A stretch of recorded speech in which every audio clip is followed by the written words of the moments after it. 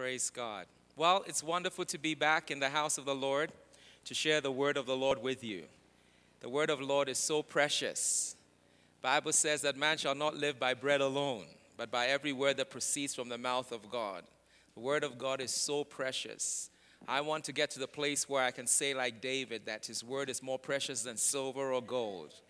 And when we have the word that we will declare, it's like honey, amen, that is sweet to us. Praise God. So it's a great honor to continue to share on the power of declaring.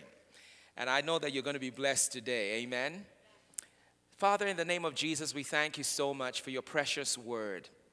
May it be sweeter than honey today. May it be more precious than silver and gold. May you open our eyes to behold the truths of your word today. Give us insight, give us revelation, a spirit of revelation in the house that we will know you, Father. In the name of Jesus, we pray with expectancy. In Jesus' name, amen. So, the power of declaring. This is the fourth in the series of the power of declaring. And today, I've entitled it, Open Your Mouth Wide. Open your mouth wide. Can you say that with me? Open your mouth wide. Amen. Now, this is actually a command from the scripture. But we're going to get into it a little bit, and you see why it is important for us to open our mouth wide or to declare things.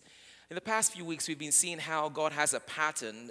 Before he gets ready to do anything, he has to speak about it first. He declares it through his prophets or through his word. One way or the other, he declares it. We see that at creation. I'm not going to go through everything, but just to go over really briefly, that God always declares it. When Jesus was coming onto the earth to start his ministry, John the Baptist was that voice crying out in the wilderness. And his message was, prepare the way of the Lord. And he was saying the kingdom of God is at hand.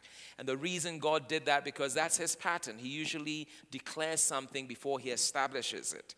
Now we've seen how declaration is like prayer. It's a form of prayer. It's linked to prayer.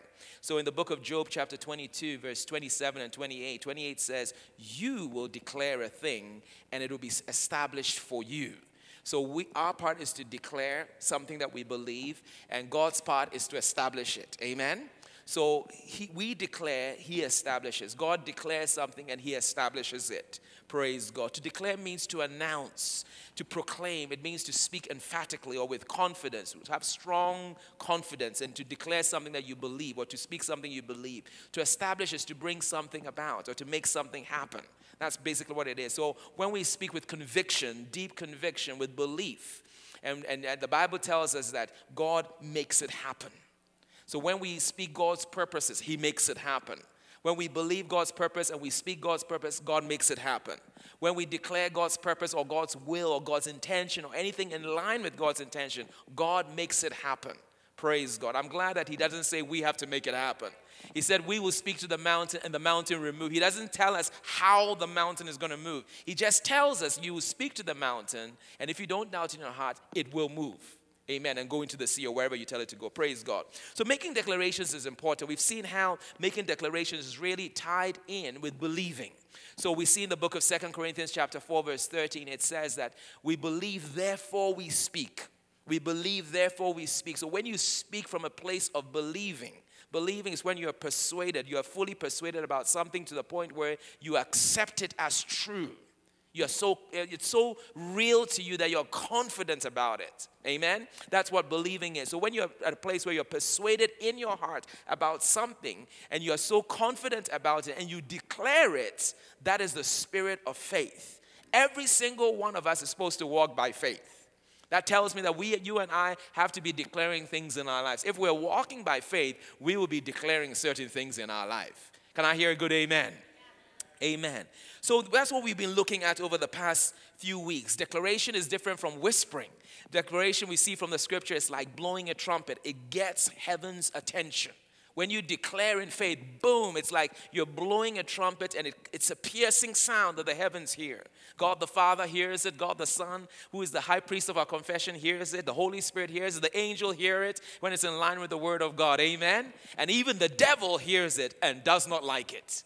Nevertheless, he hears it. Praise God. So the power of declaring is in the power of believing. We see that in Mark 11:23, where Jesus said to us, assuredly I say to you, whoever says to this mountain, be removed and be cast into the sea, and does not doubt in his heart, but believes that those things he says will be done, he will have whatever he says. Praise God. I believe this statement. I said, I believe this statement. He's saying that if you say to something, to be removed and cast in the sea, and you don't doubt in your heart. So the only thing that we have to do is first say it and make sure that what we say we believe will come to pass. He said, if we don't doubt in our heart, Jesus' assurance is that it will happen. Glory to God. Glory to God. And then he goes on and says, and therefore, whatever things you desire, when you pray, believe you have you receive, and you will have it. He's linking declaration to prayer. And we see that in the life of Jesus. When Jesus raised Lazarus from the dead, first he prayed. He said, Father, I thank you that you've heard me. And then he declared, Lazarus, come forth. So it's links. And many times we pray, but we don't declare what we're believing for.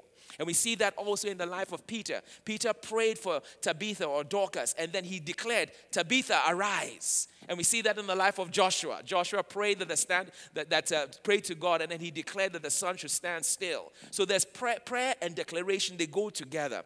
Now, last week we saw how God calls the things that be not as though they were. God calls the things that be not as though they were. So he declared to Abraham before he had a multitude of descendants, you are the father of a multitude. He said, I'm changing your name from Abram, which meant exalted father, to Abraham. So every time Abraham was introducing himself, he would say, I'm the father of a multitude. Even though he did not have that, even though you and I, we're not born at the time. We're all now sons of and daughters of Abraham. We're the seed of Abraham. Amen? And even though he wasn't in that time, he believed it. So he always declaring, I'm the father of a multitude. I'm the father of a multitude. How you and I have to learn to call the things that be not as though they were.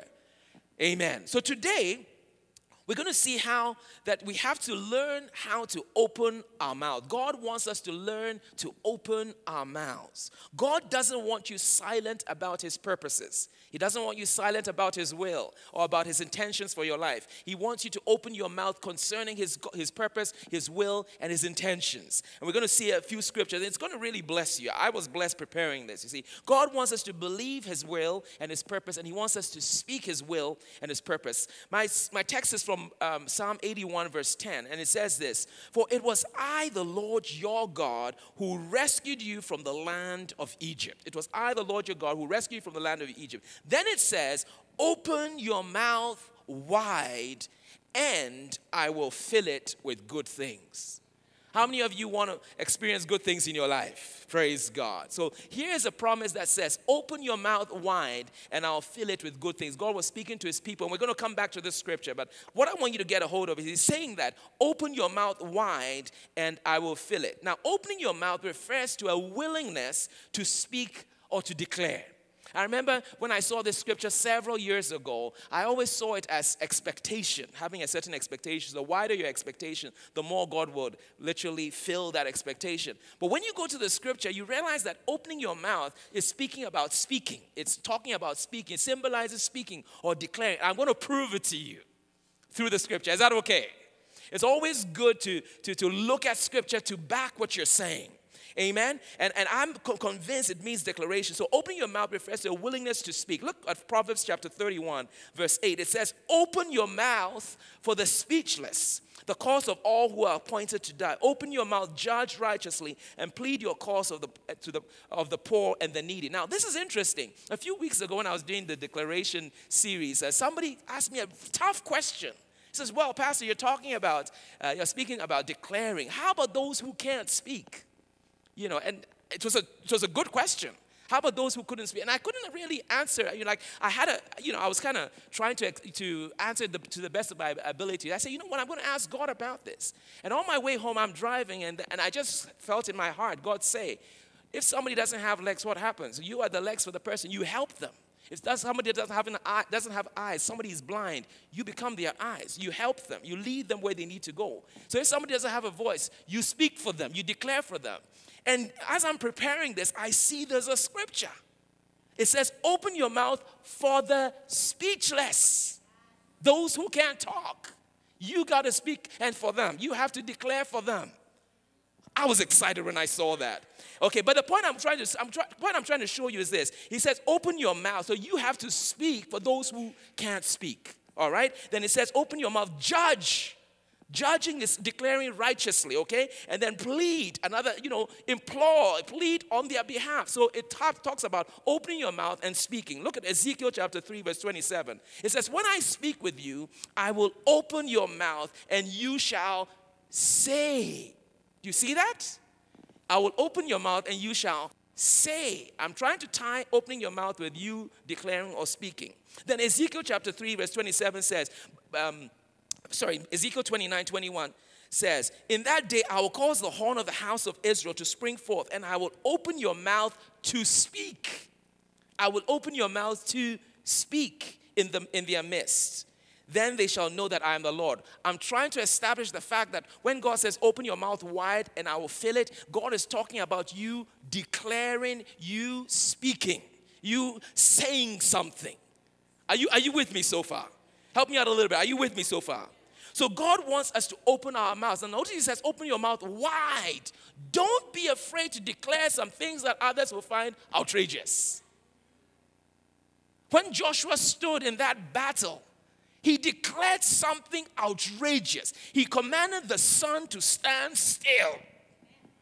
It was an outrageous request, but he made it. Amen? I said he made it. Amen. So I believe that God wants us to open our mouth. He doesn't want us to be timid when we are declaring. He wants us to be, that's why it's important to declare the purposes of God, because the purposes of God are really, when you look at it in the natural, they are outrageous. He says you are more than a conqueror. He says that you are an overcomer. It said anybody who is born of God overcomes the world. Glory to God. It says even out of the mouth of babes will the enemy be silenced. Are you hearing me this morning?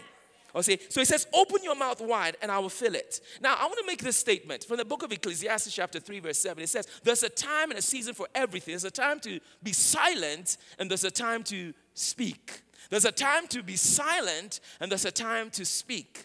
Now, the Bible tells us that there's a time and a season to be silent. There's a time and a season to speak. Most of the time, we speak when we should be silent. And many times, we're silent when we should speak. Amen? But there's a season to be silent, especially when you're in pressure situations. That is not the time to just declare your frustration and begin to complain and begin to murmur, just as the people of Israel in the desert. You remember when they're on the verge of getting into the promised land? The Bible says they sent out the 12 spies, and 10 of them had a negative report. Okay? It was a negative report. If you are in a place of pressure, be like Jairus. Jairus went to Jesus, and Jairus said, come and lay hands on my daughter and she'll be healed. And he gets word from his friend saying, don't bother the master anymore. Your daughter is dead. And then Jesus looks at Jairus and says, don't be afraid. Keep on believing. And we don't hear, or it's not written what Jairus says after that. He's silent. He's silent. He's not saying, oh, no, she is dead. Oh, no, why didn't you come earlier? Why did you have to stop for somebody? Why did you have to ask a test? He was silent. And there's a season to be silent. But I want to declare to you that there's a season also to speak forth the purpose of God. And sometimes when we are supposed to speak, we are silent. And you're going to see that silence, sometimes when you're supposed to speak, is not good for you. I'm going to show you some pretty interesting things I discovered. Now, what is the general guide? Now, we read statements like Jesus didn't say anything unless he said the words I speak are from the Father. That's a pretty tall order, okay? But you and I are supposed to be followers of Jesus. We have to be deliberate in the things we say. We have to be careful. Jesus actually says that we'll have to give an account of every idle word. That's what he says. I believe him. I believe him. We have to be careful with what we say. The Bible says, be slow to speak, be quick to hear, but slow to speak. Jesus spoke only what the Father spoke. Amen? He spoke only what the Father spoke, and he did only what he saw the Father doing. So the general guide I have for us is find out whether what you're saying is in line with God's purpose or God's will. Is what you're saying in line? Now, if you're going to try and adopt this, you're going to think before you speak. You're going to think before you speak. But it is critical because there is power in the things you say. There's life and there's death in the power of the tongue. We saw that last week. There is death and life in the power of your tongue. So be deliberate about what you're saying. Is it in line with God's word or God's purpose? And if you say something, don't go into condemnation. If you say something wrong, don't go into condemnation. Just say, oh, Lord, I'm sorry I blew it. Forgive me. And then move on. Okay, so I don't want anybody to get into condemnation about this. But you got to be careful what you say. Amen? Now, God wants us to be declaring things. Now, sometimes you think, well, it's a difficult exercise. You know what? If you have the attitude of thanksgiving and praise, and you're somebody who prays, that's exactly what you're doing. You are opening your mouth wide. Look at the songs of praise we declared today. Our God is greater. Our God is stronger. God, you are higher than any other. It's a declaration with music. So it makes it a little easier for us. On Friday, I had a tough day. And I remember in the evening, we came for a prayer meeting. 9 of us met together, and we were worshiping. And I just decided I'm going to worship God. And as I was worshiping God, what I was doing was I was declaring the goodness of the Lord. I was declaring the power of God. I was declaring the fact that he's great and the fact that he's faithful and all these kind of things. And as I was declaring it, with about halfway through, there was a release in my heart. All I was doing was praising God. Are you hearing what I'm saying? When you come to his house with thanksgiving, you say, thank you, Lord, that you've been good to me today. That's why you don't want to be dormant or passive when they are worshiping God. No. That's why the Bible says that out of the mouth of babes and infants, you have ordained praise. You have ordained strength, because there's a certain strength that comes as we declare the goodness of God and the mercy of God. And it's the same with prayer. Prayer is opening your mouth wide. Are you hearing what I'm saying? Praise God. God wants us to open our mouths for thanksgiving and prayer and stuff like that. A few scriptures. Psalm 50 verse 14 says, offer to God thanksgiving. You offer it to him. Open your mouth and give him thanks. Now, it's not so difficult. When you're having your meal, you can thank God. If you have 3 meals a day and you choose that you're going to thank God and bless God, thank you, Lord, for this wonderful breakfast in Jesus' name. You have given thanksgiving to him. In the afternoon, when you're having your pizza or you're having your banku or whatever it is, praise God, you say, thank you, Lord, for this meal. I give you honor, I give you praise. It's not that difficult.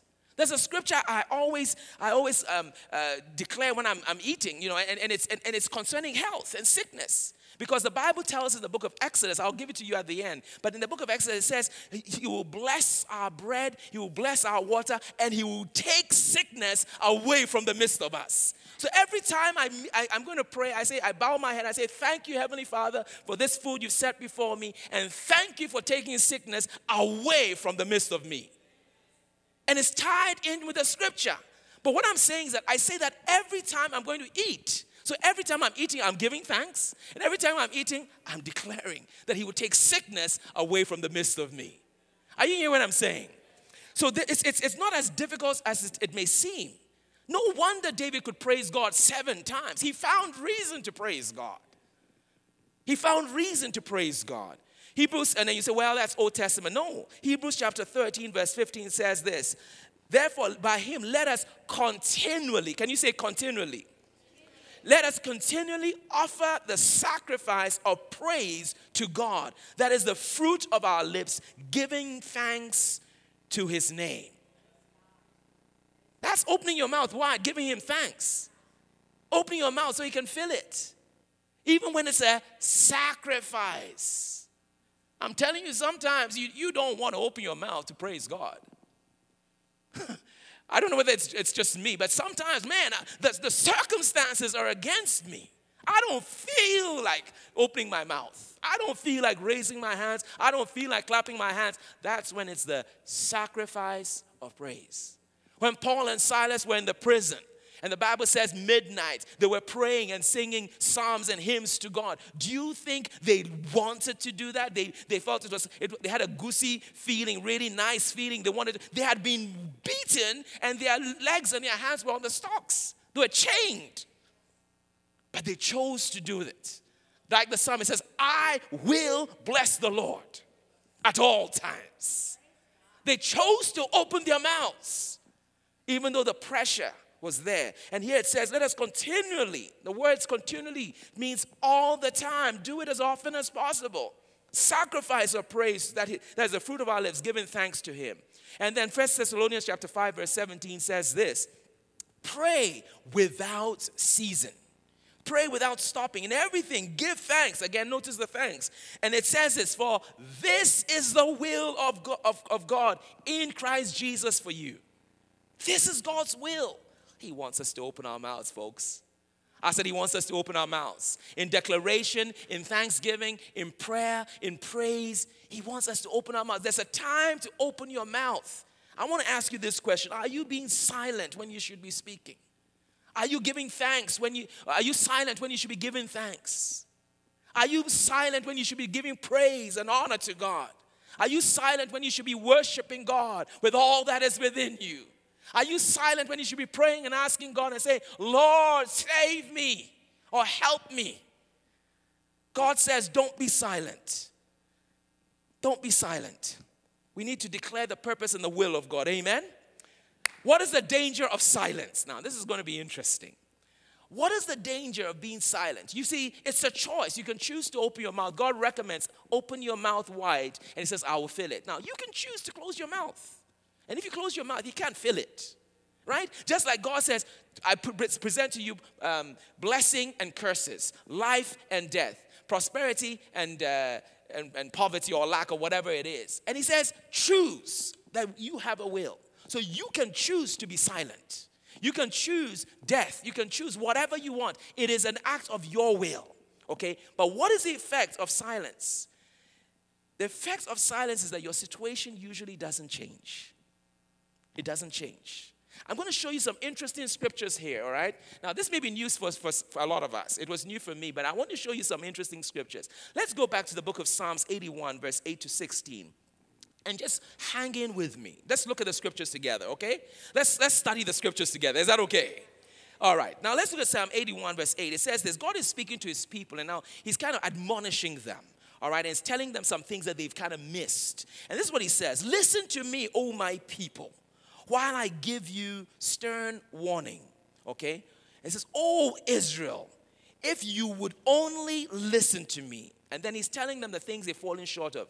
You must never have a foreign god. You must not bow down before a false god. This was basically the first and second commandments. So they had fallen short of this. Then he goes on and says, for it was I, the Lord your God, who rescued you from the land of Egypt. And then he says to them, open your mouth wide and I will fill it with good things. Then he goes on and says this, but no, my people wouldn't listen. They wouldn't listen. So they were not, in other words, they were not honoring him as their God, right? They were bowing down to other gods, and they were not declaring certain things. Notice what it says in the next verse. For it says, but no, my people would not listen. Israel did not want me around. And then it says this in verse 12. So, because of the things that happened before, because the things that happened before that they didn't do. So I let them follow their own stubborn desires, living according to their own ideas. Oh, that my people would listen to me. Oh, that Israel would follow me, walking in my paths or walking in my ways. How quickly I would then subdue their enemies. How soon my hands would be upon their foes. Those who hate the Lord will cringe before him. They would be doomed forever. But I would feed you with the finest wheat. I would satisfy you with wild honey from the rock. Do you notice that because the people were not opening their mouths, God's hands were tied. He could not subdue their enemies. Because they were not walking in his ways, which included opening their mouths so that he could fill it. He could not. He said, if only you had done this, I would satisfy you with the finest wheat. So they stayed in their condition. because they were not walking in his ways. God often wants us to open our mouths to declare his intention, but we don't. And when we don't, sometimes the breakthrough is hindered. I'm going to show you a few more scriptures. Isaiah 42:21 says this, but this is my people robbed. 22, I beg your pardon. This is a people robbed and plundered. So it's describing the people. I've quoted this scripture in this series. All of them are snared in holes. They're not in a good place. And they are hidden in prison houses. That's a bad place. They are for prey and no one delivers. For plunder and no one says, restore. Who among you will give ear to this? Who will listen and hear for the time to come? Nobody was saying restore. But God wanted to restore, but nobody was saying restore. So because they didn't believe God's intention to restore, they were silent about it, and it kind of held God's hands back. Are you seeing this? They stayed in their affliction just because nobody said, Lord, restore. No one said it. Now let me just even take it further. I'm just trying to build a point here, but let me take it further. What is the most important declaration we can ever make? The declaration for salvation. That declaration we make affects us throughout eternity. When we make a declaration that Jesus is Lord. Bible says in the book of Romans chapter 10 verse 9, if you openly declare that Jesus is Lord and you believe in your heart that God raised him from the dead, Bible says you will be saved. For it is by believing in your heart that you are made right with God, and it is by openly declaring your faith that you are saved. Now, what happens if you do not declare that Jesus is Lord? You are not saved. If you don't believe it in your heart and you don't declare it, you are not saved. And it withholds the salvation that God has for you. Is this making sense? You're kind of quiet today. But it's amazing. It actually withholds that from you. Salvation for all eternity. Because it says if you believe in your heart and you confess that Jesus is Lord, you will be saved. But if you don't, then you are not saved. My goodness. And it affects you throughout eternity. I'll give you John chapter 3 verse 18 says, he who believes in him is not condemned, but he who does not believe is condemned already. So it tells me that if you don't declare something you believe concerning the Lord Jesus Christ, unfortunately you are under condemnation. And it says why? Because he has not believed in the name of the only begotten Son of God. So what I'm trying to teach today is this. We have to learn how to open our mouths and declare God's will and God's purpose and God's intention so that God will fill it. We have to learn to do that. We have to learn to do that. Okay, Psalm 81 again says, open your mouth wide and I will fill it with good things. It's the same as Job 22:28 where it says, you will declare a thing and I will establish it, and it will be established for you. Open your mouth wide and I will fill it. Now, let's look at another effect of the open and silent mouth. Now, I'll give the example of Jesus. Is it good to give the example of Jesus? All right, Jesus was somebody who opened his mouth to declare some amazing things. Typical example is Lazarus was dead 4 days. He goes to the graveyard. He tells him to remove the stone. There's a little bit of a protest. But what happens? He declares, Lazarus, come forth. And the Bible says, Lazarus, who was dead 4 days, came in his grave clothes and says, remove grave clothes. And it says, remove the clothes from him, right? He declared, and what happened? Lazarus was brought to light. Jesus was in the boat with his disciples, and he said, let's go to the other side. There was a terrible storm. One version says a storm of hurricane proportions, and the water was flooding the boat. And the Bible says that the disciples were afraid, but Jesus was asleep. So they woke him up. The Bible says Jesus spoke to the wind, and the waves settled down. Praise God. He said, peace be still. And it happened. So here he's declaring things that are happening. He's opening his mouth and the things are being established. He's opening his mouth and the things are being established. There are several examples, okay? What happened when Jesus was silent? Isaiah chapter 53, verse 7 says, he was oppressed and he was afflicted, yet he opened not his mouth. He was led as a lamb to the slaughter, and as a sheep before its shearers is silent, so he opened not his mouth. He was oppressed, he was afflicted, but he was silent. Right? Now you are going to find out that Jesus was deliberately silent.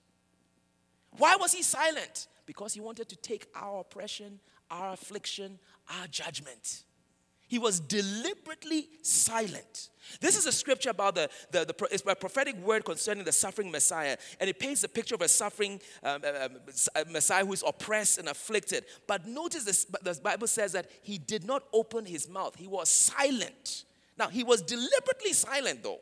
And I can show that from Matthew chapter 26, verse 53. When Jesus is in Gethsemane and the soldiers come to take him and arrest him, Peter's trying to resist. And the Bible tells us that Jesus stopped Peter and said, look, those who live by the sword will die by the sword. Then he says this in Matthew 26, 53, 54, 53. Do you think I cannot call on my Father and he will at once put at my disposal more than 12 legions of angels?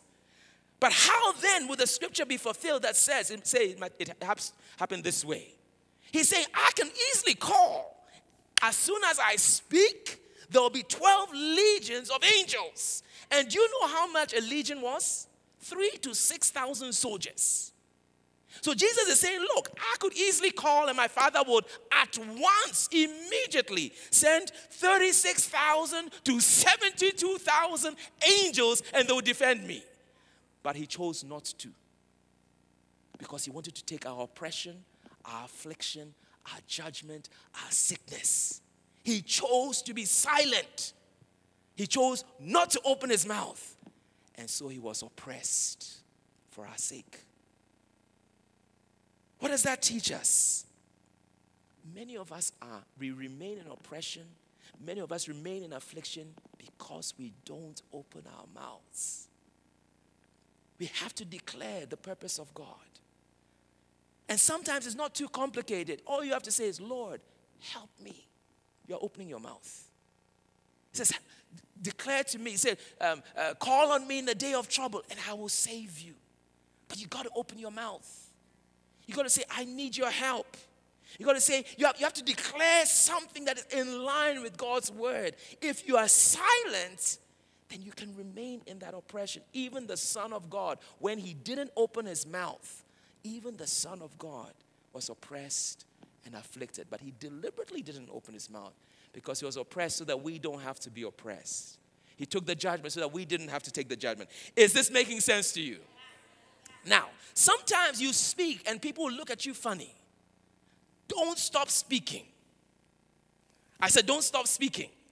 There was a guy called Bartimaeus. He was a blind beggar at the side of the road that leads to Jericho. And Bartimaeus heard that Jesus was around. So as soon as he heard that Jesus was around, at the top of his lungs, he began to shout, Son of David, have mercy on me. All the other folks beside him who could see, they said, shut up. They wanted to silence him.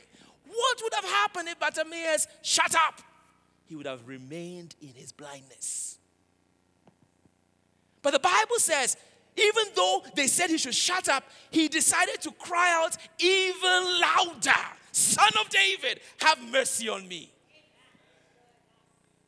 And the Bible says, then Jesus stood still because he heard him.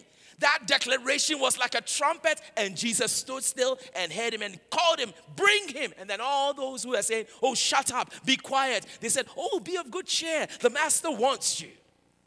The same people that said, shut up, said, oh, it's your day, glory to God. But they were telling him to shut up. And so they bring Bartimaeus, and then Jesus said, what do you want? He said, oh, that I may have my sight. And then Jesus said, your faith has healed you. Church, it is critical that you and I declare what we desire. Because when we are silent, we can remain oppressed. Now, how often should you declare? I want to say this, continually. Continually. You got to say it all the time. I'm going to give you a few scriptures. But on my way here, I was just praising God, and then something dropped in my spirit, and I was just driving. I said, hallelujah, because it was revelation for me. Do you know that God commissioned Moses? And he said to Moses, Moses, I want you to go to Pharaoh and I want you to tell him, let my people go, that they will serve me in the wilderness. Right? This is a direct commission from God to Moses to go to Pharaoh. So Moses goes the first time and said, this is what the God of the Hebrews say. Let my people go. He's declaring the exact word that God gave him. He's speaking the purpose of God. He's speaking the intention of God. Let my people go. And then what did Pharaoh say? You got to be kidding me. He said, I'm not letting you go. In fact, he made it worse for the people. They had to build brick without straw. And the people begin to complain to Moses. He goes the second time. This is what the God of the Hebrews says. Let my people go that they will serve me. Pharaoh says, no. So a plague comes. Second time. Third time, he still goes. Fourth time, fifth time. Go check it out. There were so many times he went to Pharaoh. Let my people go that they'll serve me. Continually. The devil doesn't want to let go. The devil doesn't want to let go. And even when all the plagues were bombarding Egypt, then the devil wanted to negotiate. Okay, you go, but don't take your children. I'm telling you, the devil doesn't want to let things happen. So you have to continually declare the purpose and the goodness of God. What happens is we get revved up. We're excited one day, and the first week, second week, and we're not seeing any change. And then back to normal. Right? But continually.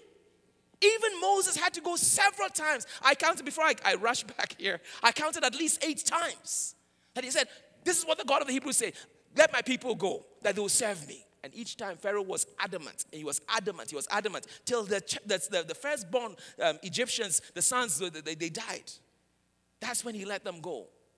So the lesson to us is that we must continually declare the goodness of the Lord and the greatness of God. Can I hear a good amen? Now, I'll give you a few scriptures here. Psalm 35, verse 27. Psalm 35, verse 27 talks about, I love this scripture. It says, let them shout for joy and be glad who favor my righteous cause. Do you favor God's righteous cause? I said, do you favor God's righteous cause?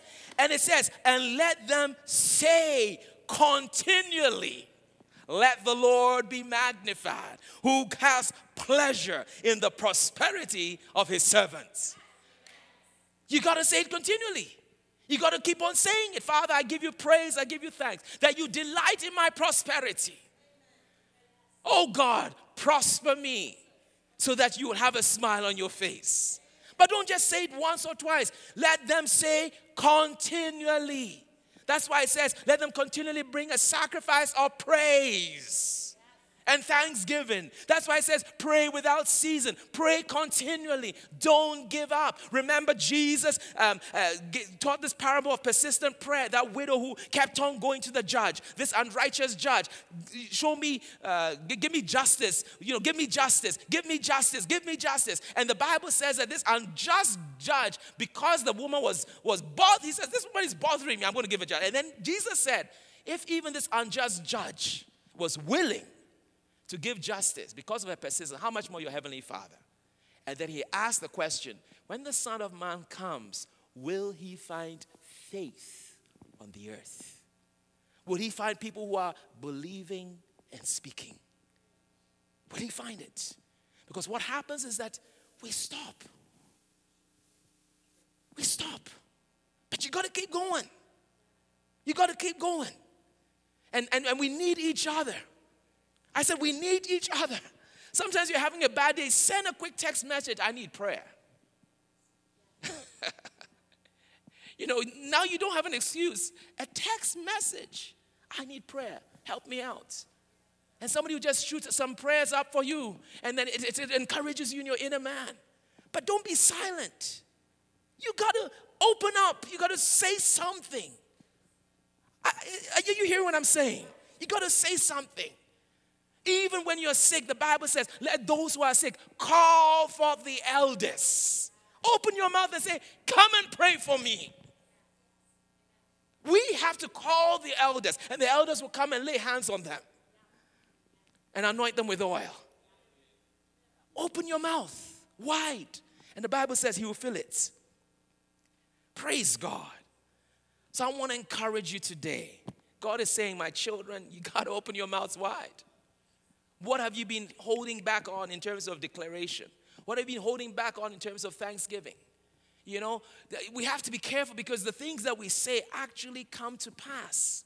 As we saw in the case of the 12 spies, when you look at that story is an amazing story. They go into the land, they survey the land, they see that it's a land that's flowing with milk and honey, but they also see the giants. They come back, and then the Bible says they give a bad report. The 10 of them say, you know what, it's a good land, but the giants are there, and there's no way we can take them on.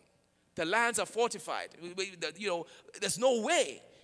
That was the report they gave.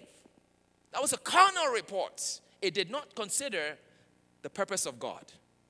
Remember I said that that's a guide for us? Is what you're saying in line with the purpose of God. And then Joshua and Caleb said, yeah, it's true there are giants in the land, but they are our bread. If God is for us, we can take them on. That was in line with the purpose of God. And then when you read that story, there was a whole, the 10 were able to influence the entire thing. And then they started going further and further and further downstream. And they said, you know what? God has actually brought us here to kill us. It now changed from, oh man, we can't take them on to, in fact, God's intention and God's purpose is to kill us. Oh, that we had the garlic from Egypt. It completely went downhill. And it was only Caleb and Joshua who kept on saying, look, we can take them on. But all this time, the silent listener was God. And God said something. He said, I've heard exactly what you people have said. That is what you say, that I brought you here to kill. You are going to die in the wilderness. And they did. That generation, except for those who are, 18 and below? I can't remember the exact amount. 18 and below, they died in the wilderness because of what they said, because of their declaration. And it was only Joshua and Caleb and the younger folk that entered the promised land, again because of what they said, because of their declaration. Oh, church, we have to learn to talk right. We have to learn to open our mouths wide to fill it. The truth is that there's power in your tongue. And I think a lot of us sometimes, we don't unleash that power. We don't speak when we should. We don't declare when we should. We don't praise when we should. And God is saying today, I want you to declare my purpose and my will over your life. And do it on a consistent basis. Not just once. Don't be discouraged, but keep doing it. And train yourself to do it. Somebody saw me this morning and said, how are you doing? I said, fine. And I said, oh, sorry. I'm blessed and highly favored. I'm training myself. Sooner to be second nature. Okay? But I'm meditating on these scriptures, so I wanted to come from me. I'm blessed and highly favored. In fact, Marlene was telling me how, when I think on Monday, when Peter went, I hope you don't mind my saying this, but when Peter went to the office, and they said, how are you doing? He said, I'm blessed and highly favored. And the woman looked at him and said, really? What do you say? He said, I'm blessed and highly favored. I said, really? Or something to that effect. And when Marlene gets on the scene, they ask her, how are you doing? He said, I'm blessed and highly favored. He said, you too? Praise God. But the point I'm making is that we have to learn how to talk right. We got to learn how to talk right. Bless our children. Oh, I'm telling you, you see, we don't realize it, but even in the Old Testament, there was great credence to the power of the blessing. The power of the blessing. When Esau realized that his father Jacob had blessed Isaac. When Esau realized that Isaac had blessed Jacob instead of him, the Bible said he cried with a bitter cry. And that was just words that were spoken, but they saw the value of the prophetic blessing.